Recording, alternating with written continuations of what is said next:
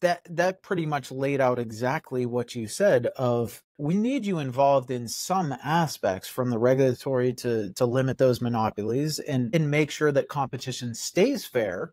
Don't let them collude, don't let them buy up or create massive, and you're always going to have barriers to entry for new Sure. businesses.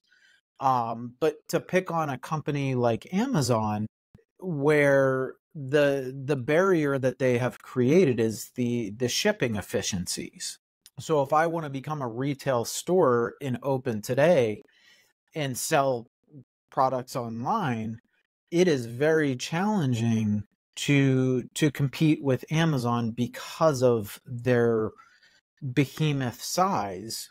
They have economies of scale that can really limit my ability to get into that.